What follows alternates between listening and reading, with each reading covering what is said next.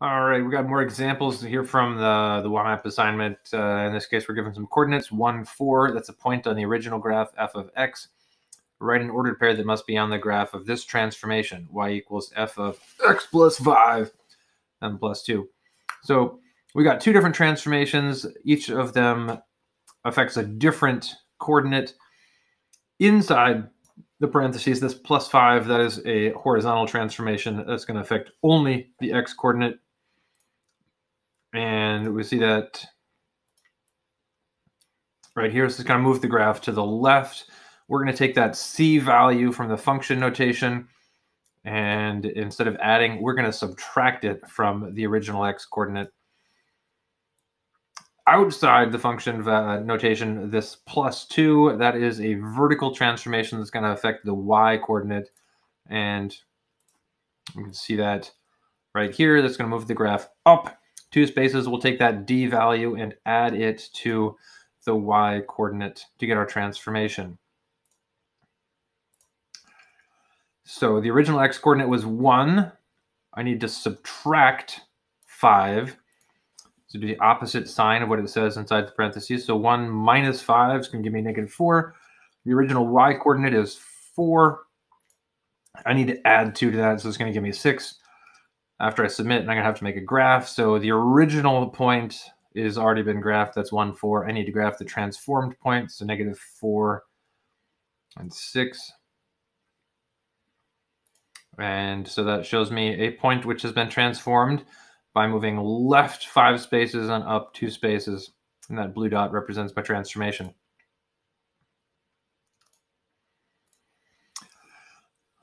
All right, this time I'm given the coordinates 4, 4. From the original graph, I'm asked to write the ordered pair that will be on the graph of this transformation, y equals 1/4 times f of -1/2 x. So again, we got two different transformations. Each of them affects a different coordinate. The 1/4 that's being multiplied on the outside of the function notation. And so that is a vertical stretch or compression. Since that a value is less than 1, it's going to compress the graph shorter. The -1/2 on the inside of the function notation parentheses is actually got two different descriptions. It's one transformation, but we got two different aspects of that description. The negative sign that's going to reflect, and that 1/2, that'll be my stretch or compression. And so we can see those down here at the bottom of our notes page. So the negative aspect of that coefficient is going to give me that horizontal flip. The k number, that's my horizontal stretch or compression. And in this case, since k is less than 1, it's going to stretch the graph wider.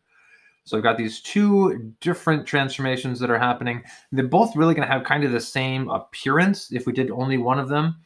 The vertical compression is going to make the graph shorter, and the horizontal stretch is going to make the graph wider. They're both going to happen simultaneously because we have those two different transformations, but at different rates.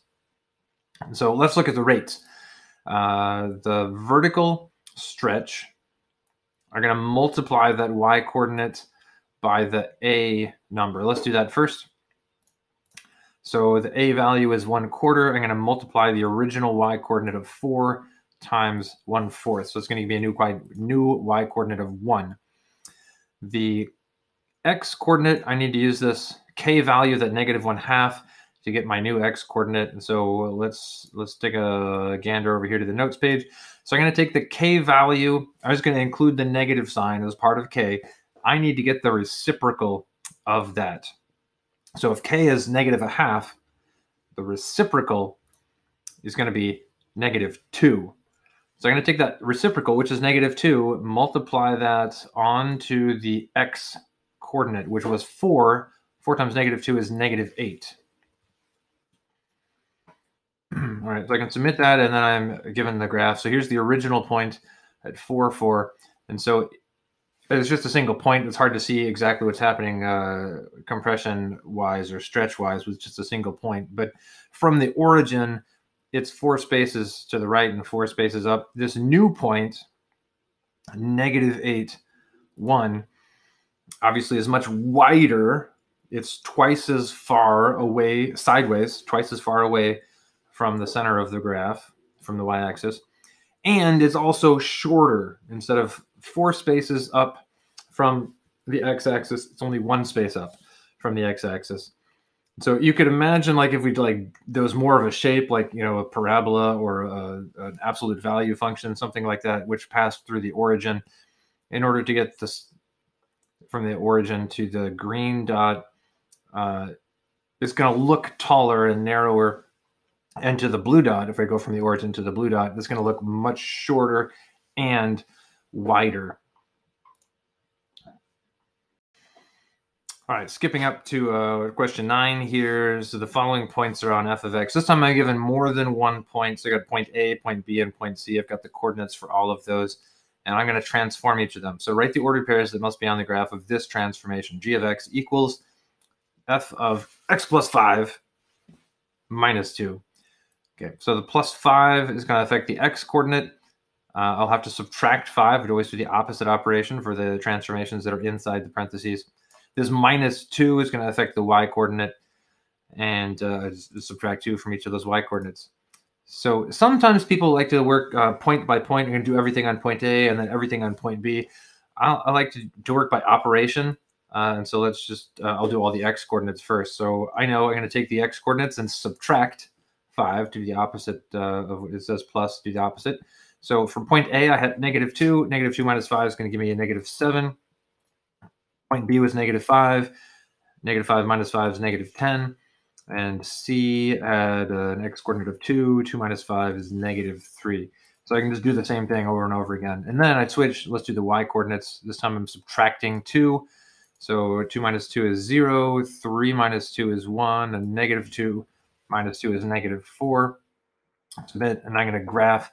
So the 3 points are connected in order from A to B to C. There's my original points. Now I'm going to draw the transformation. So I can go ahead and use those coordinates that I already have.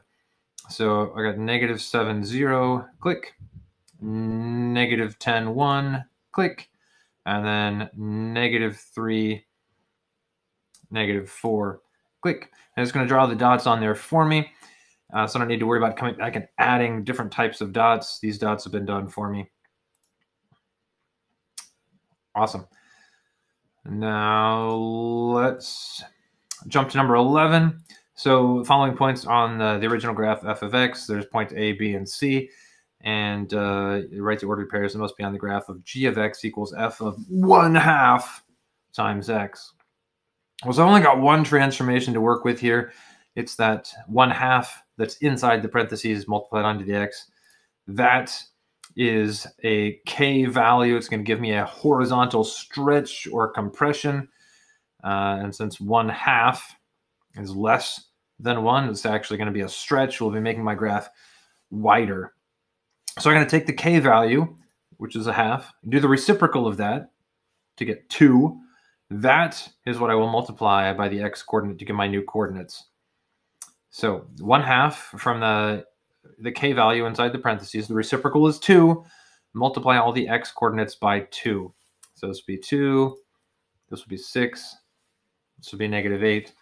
Those y coordinates are unchanged. There are no transformations outside the parentheses. Nothing changes the y. So 4, -1, and 3 stay exactly the same. There is my graph. It's already been the original graph with the dots connected from A to B to C. So I can go ahead and use these new coordinates to graph the transformation. So first point is at 2, 4.